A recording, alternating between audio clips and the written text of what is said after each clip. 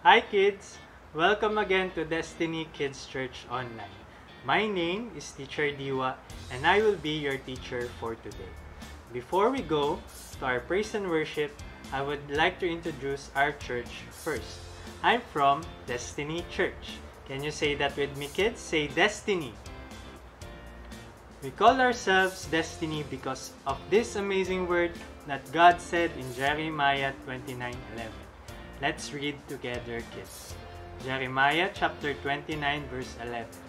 For I know the plans I have for you, declares the Lord, plans to prosper you and not to harm you, plans to give you hope and a future. Isn't that an amazing word, kids? That simply means that God has a plan for each one of us. God has a plan for you, for me, and for our families. And that plans are always okay, approved, and the best. Can we say that together, kids? God's plan for my life is always okay, approved, and the best. So now, we will go to our praise and worship. Kids, today we have a new worship song. The title is Faithful. Can you say faithful? That's great. I hope you enjoy our new worship song, kids. So now, let's all stand up, stretch our muscles, and let's get ready to worship the Lord. Enjoy!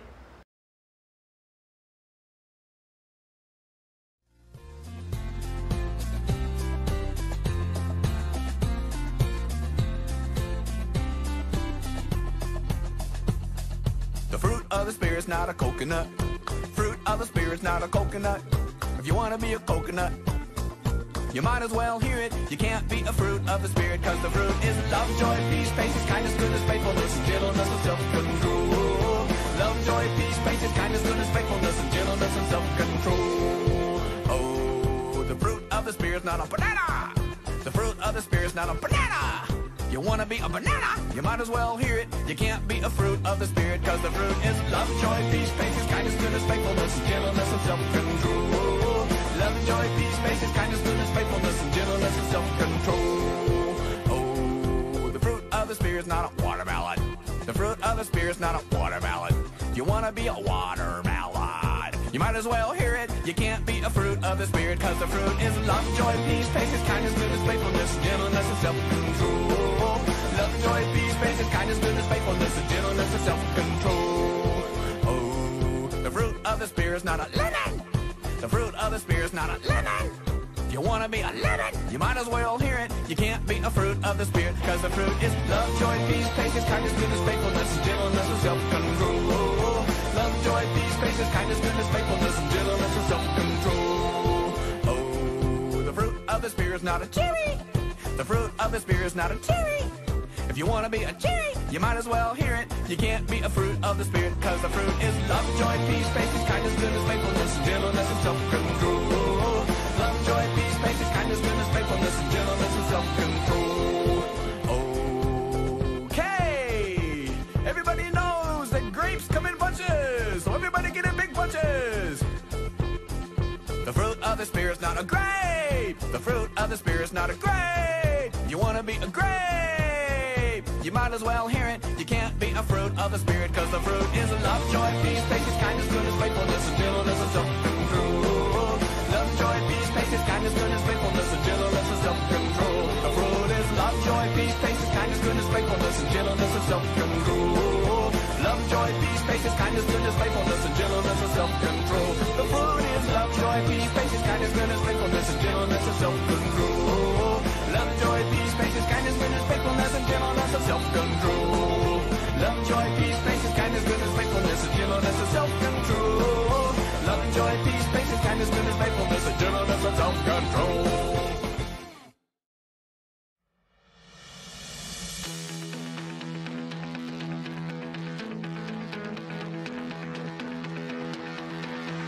You were before time, and you'll be when it ends. You have no beginning and no end. Your word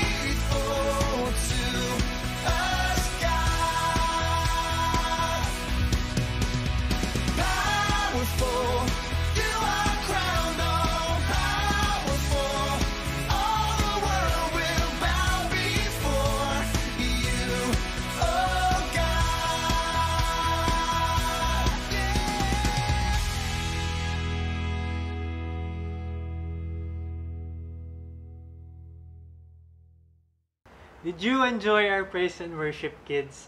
I hope you did. So now, we will go to our lesson.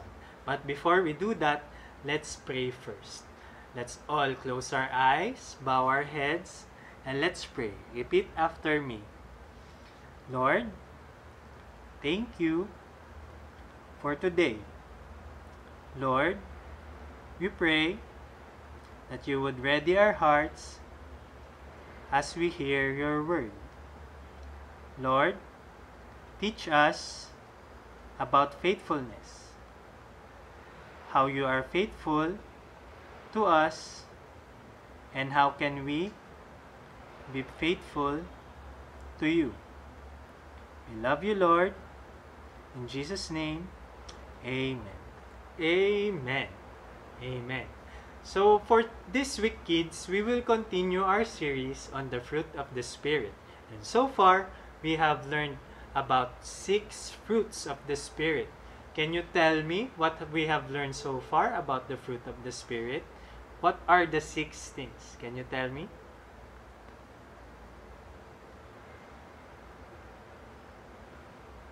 Okay.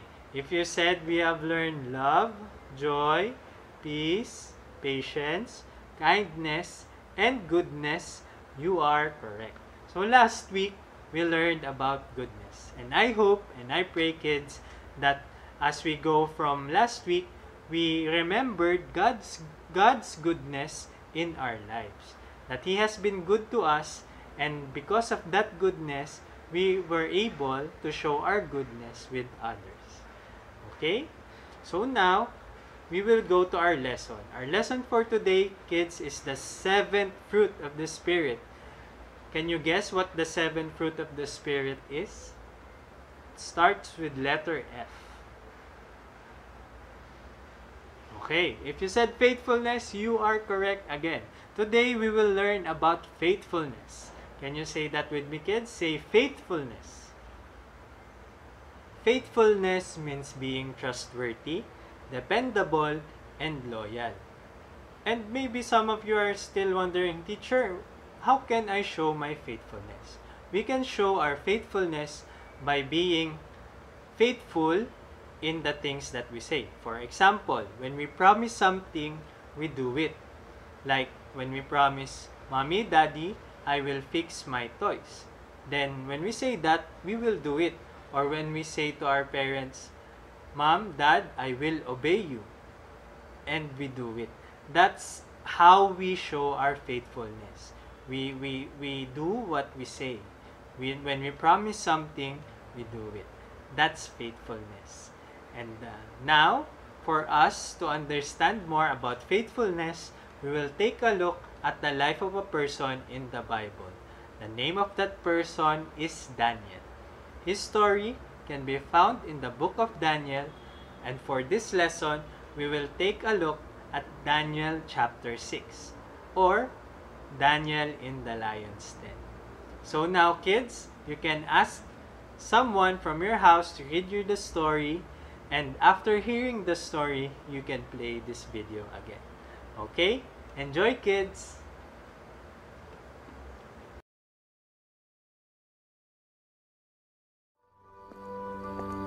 This Daniel lived in a land ruled by a new king named Darius. Daniel was friends with King Darius. But there were other men who were jealous of Daniel's friendship with the king. These men came up with a plan to get rid of Daniel.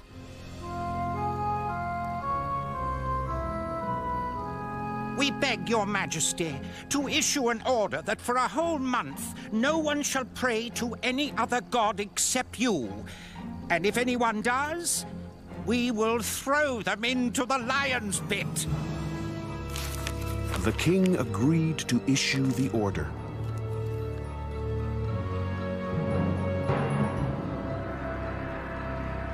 But one man would disobey this order: Daniel. Now Daniel admired Darius, but he also knew that Darius was just a man. So as a faithful Jew, he continued to face west towards Jerusalem and prayed to our God as he always had. Your Jewish friend, Daniel, is defying you, Your Majesty. He has ignored your order and still prays to his God.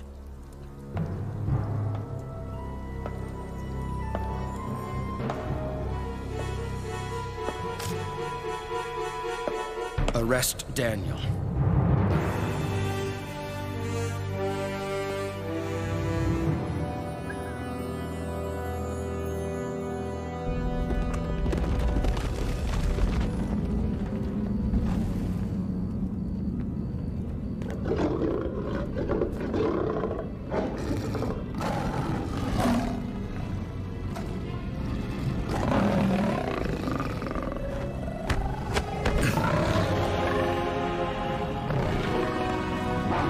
May your God rescue you, my friend.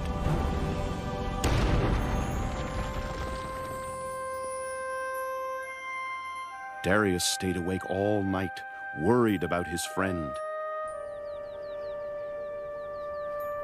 Darius was certain that his friend had been eaten by the lions. But when he looked inside the pit...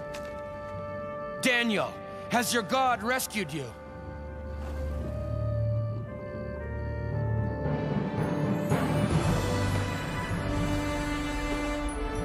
Long live your majesty! I never did any wrong to you. My God stopped the lions from eating me. Darius had Daniel's accusers arrested. And then he took back his order and allowed people to pray to our God.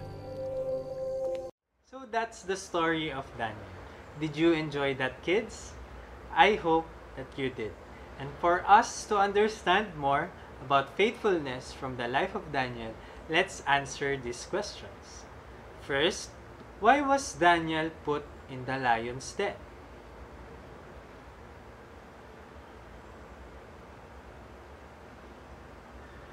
Daniel was put in the lion's den because he refused to pray to other gods. He refused to pray to King Darius. Isn't that right, kids? Daniel showed his faithfulness to God by refusing praying to other gods, by being faithful to God and only praying to Him. Second question, how was Daniel saved from the lion's den?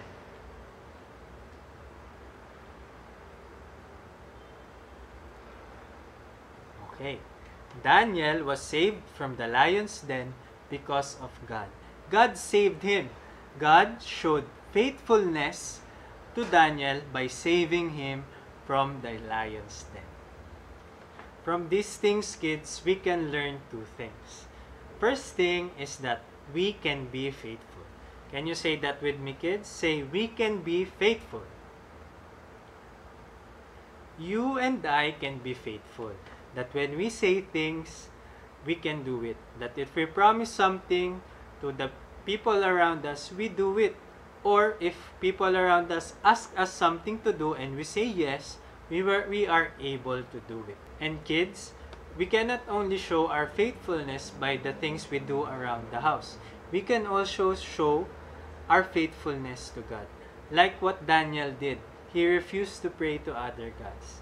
And kids, like Daniel, we can do that as well. We can show our faithfulness to God by always praying, by reading our Bibles, and following His commands to us. The second thing is that we must always remember that God is faithful. Can you say that, kids? God is faithful. God is always faithful in our lives. He always provides for us, He always protects us, and He is always there for us. And because of that, if we always remember that God is faithful in our lives, we can be faithful as well. So now, kids, we will go to our memory verse. Our verse for this week is Psalm 117, verse 2. Let's read together, kids. Psalm 117, verse 2. For His unfailing love for us is powerful. The Lord's faithfulness endures forever. Praise the Lord! So for us to better remember our memory verse, let's do it with actions. Repeat after me, kids. Psalm 117 verse 2. For His unfailing love for us is powerful. The Lord's faithfulness endures forever. Praise the Lord! Let's do it again, kids. Psalm 117 verse 2. For His unfailing love for us is powerful. The Lord's faithfulness endures forever. Praise the Lord.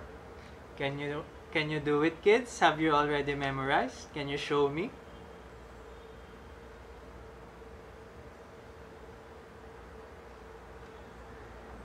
Great. If you already memorize it, kids, you did a good job.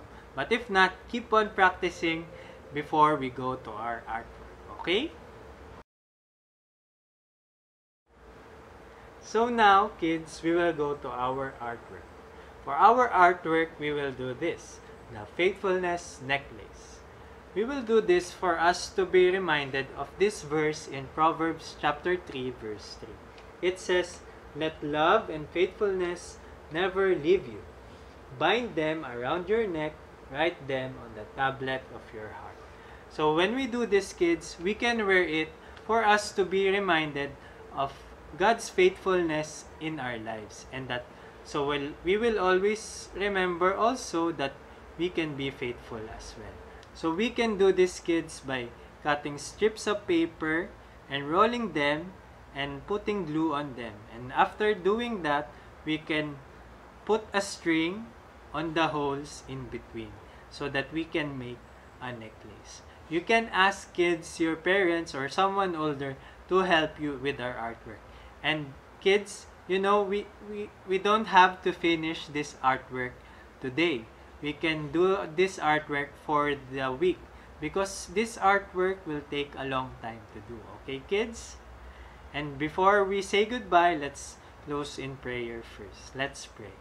Let's close our eyes, bow our heads, and let's pray. Say, Lord, thank you for this lesson. Thank you, Lord, for always being faithful to us. Lord, we pray that as we remember your faithfulness in our lives, that we will be faithful as well. Lord, we continue to pray for the frontliners. We pray that you would always protect them. And Lord, we pray for the sick that you would heal them. Lord, we ask that a cure will be found for COVID-19. Lord, we pray that you would continue to protect and provide for our families. I love you, Lord. In Jesus' name, amen. So that's our lesson for today, kids. I hope you enjoyed it and see you again next week. Goodbye!